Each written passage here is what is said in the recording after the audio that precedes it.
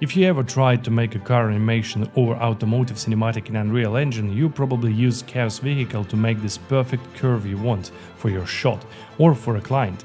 You did it again, and again. Finally, you have spent an hour to nail this perfect tone which you desired so much.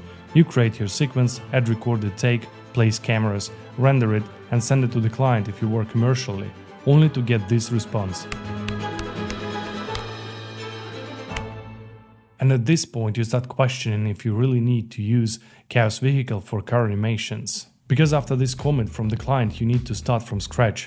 Yes, Chaos Vehicle is a perfect game asset. You can use it for personal projects and for playing around. It has great physics. Physics is cool and stuff.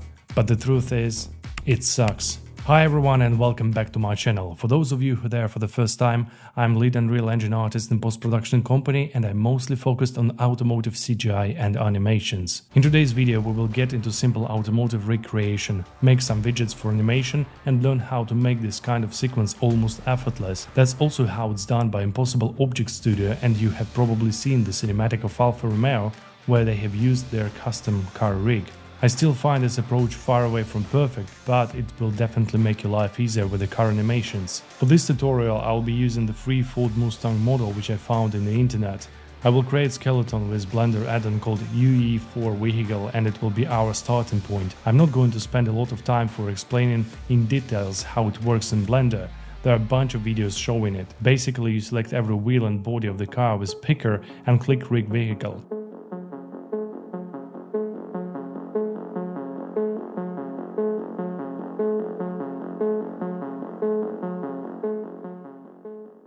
Export it and slap to Unreal Engine.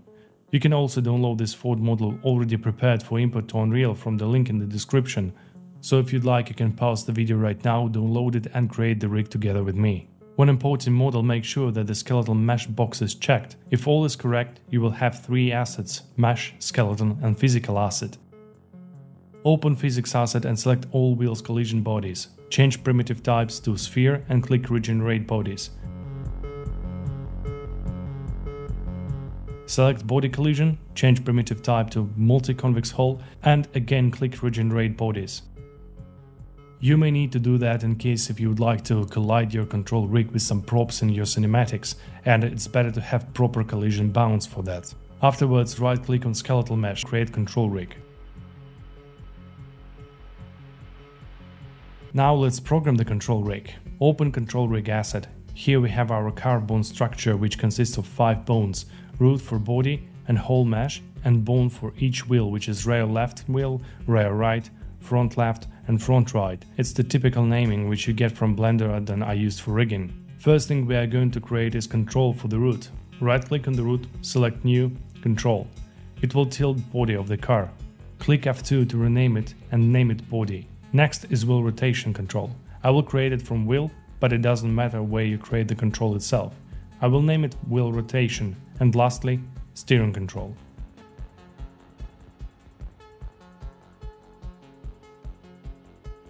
Now we need to create new null, which will store our controls. It is very important that the null is not connected to any bone of the car or any other control. Otherwise rig will not work properly, so please pay attention to it. Right click on empty field, not a bone or any other control and select new, null. Let's name it control space. Select all your controls and drag them under control space we just created. Now let's change colors of the controls to make our rig a little bit fancy later. Body will be blue, rotation yellow and steering green. Pick whatever you like. After it's done, pick body control and drag to node graph. Select get control. After that drag root bone to node graph and select add offset. It will add relative offset to our root bone. As we only need to feed rotation to the body, expand transform pin on both nodes and connect only rotation. Let's check how it works. Drag forward solve output to offset transform, select body control and try to rotate it. Great, it works, but we don't want it to affect our wheels. Uncheck box propagate to children. Now let's test it again. Alright, it works perfect. Now we will create steering control. It's very important in which order those controls are executed. So you can't create wheel rotation before steering, otherwise you will get super weird results. Drag steering to node graph and select Get Control, expand Transform and Translation. We will use movement on Y-axis to steer the wheels. Drag Y pin and look for Multiply node. Set the B value to 0.35. In my opinion, it works best. Now look for the node called From Euler. Expand the pin and connect result of Multiply node to Z. Now select two bones, front left and front right wheels, and drag them to node graph. Select Add Offset. Expand Offset Transform pins. Connect rotation result from Euler.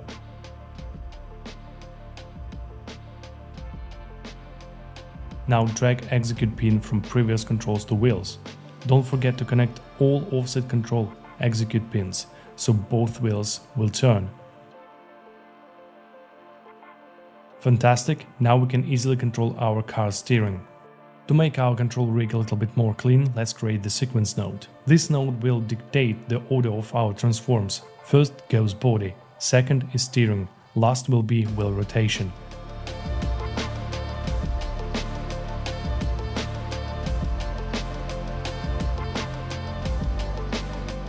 If for some reason initial position of your wheels are not straight, check in control details that it doesn't have any offset on Y-axis, like in my case I needed to reset it. After that, initial wheel position was fine.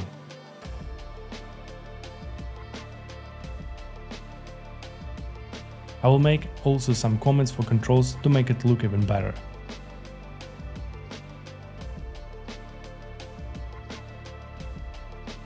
Now the hardest part, which is wheel rotation, and we are done, I promise. Right-click on Node Graph window and type Get Control Float. In the node, select Wheel Rotation Control.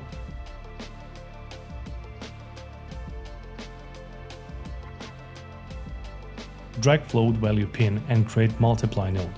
I use value 50 as after tests I found it works the best for me. Now multiply this again.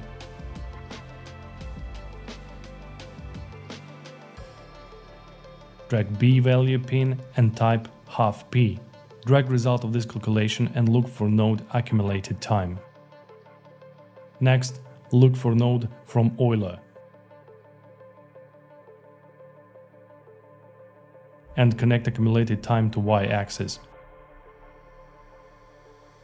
Drag all four wheel bones into node window. As usual, select Add Offset.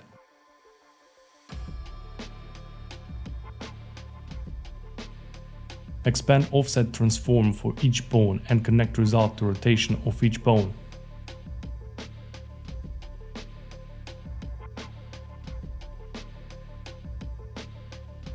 Now I will make my rig look tidy.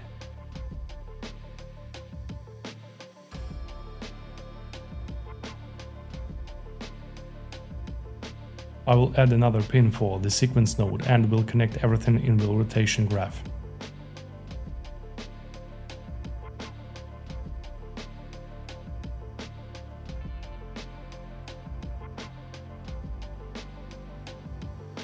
At this point I can accelerate and reverse all of the wheels at once, control steering and body tilt.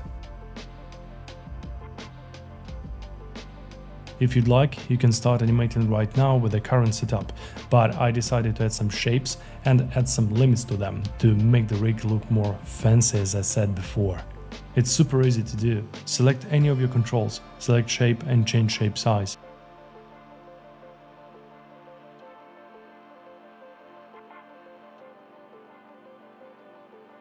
Also, I changed control type for body to rotator, so only rotation will be present in the sequencer, which makes it easier to use.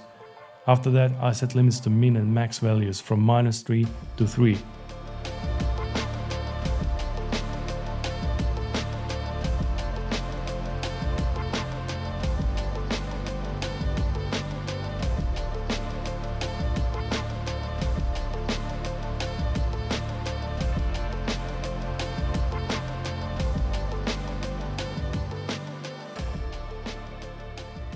So no matter how far I rotate, car body will not break its bounds.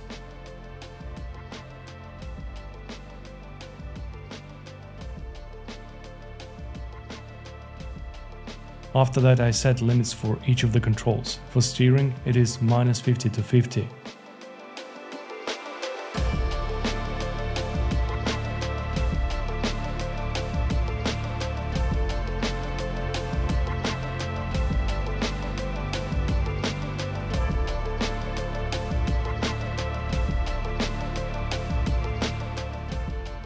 For wheel rotation, set the type of transform to position. It's important. So you just drag it back and forth for wheel rotation. Limits for wheel rotation are -20 to 20 on x-axis. After all of that, hit compile and save. As all is done, I will show you what I managed to make in a couple of minutes. I attached control rig to camera rail and animated its position. After that, I have played around with the wheel rotation values to make wheels rotate properly on start and end. It's nothing special, just a line value when the car brakes or starts. I find this approach much better than animating each wheel individually, because you need to calculate how much of the rotation should be applied to the wheel for the car traveling a certain distance. And this is much better. You just set up the values from 0 to some point when the car accelerates or brakes until the point it feels real. After that, I tilted body a bit to add the feeling of acceleration and braking. In approximately 5 minutes, I had this result.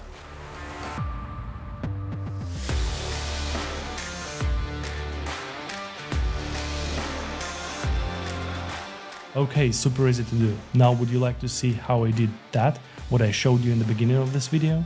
Okay, sure, but first, don't forget to subscribe to my channel and like this video. This really helps me with the production of the new episodes. In this Mustang Drift and the City Sample project, I use same approach. I have created a rig rail, attached control rig to it, and animated car steering, wheel rotation and body tilt.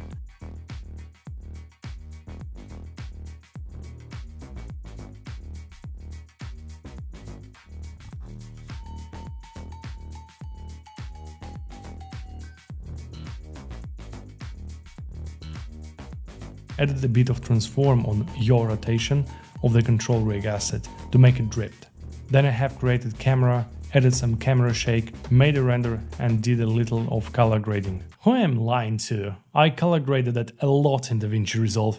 Added some sound effects and it's done. Creating this sequence with hand animation took me about 15 to 20 minutes, but creating the same thing with Chaos Vehicle would take me about an hour. And if client asks me to make car move slower or faster, I will just change couple keyframes instead of starting from scratch. As I mentioned in the beginning, using physically accurate assets is not very productive, as it gives you unpredictable results and doesn't suit the animation pipeline. On real car commercials, director has precision driver, a person who drives professionally and can make desired turn, curve or drift or accelerate at desired rate to perform a perfect take that director is looking for. In case of Chaos Vehicle, you also need a precision driver, but well, in Unreal Engine. It is very time consuming and this approach is horrendous when you need to make changes from the client's comments.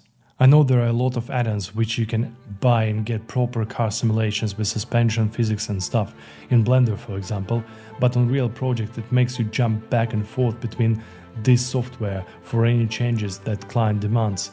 Bake in and import animations from Blender, Maya, or use a live link to feed it to Unreal.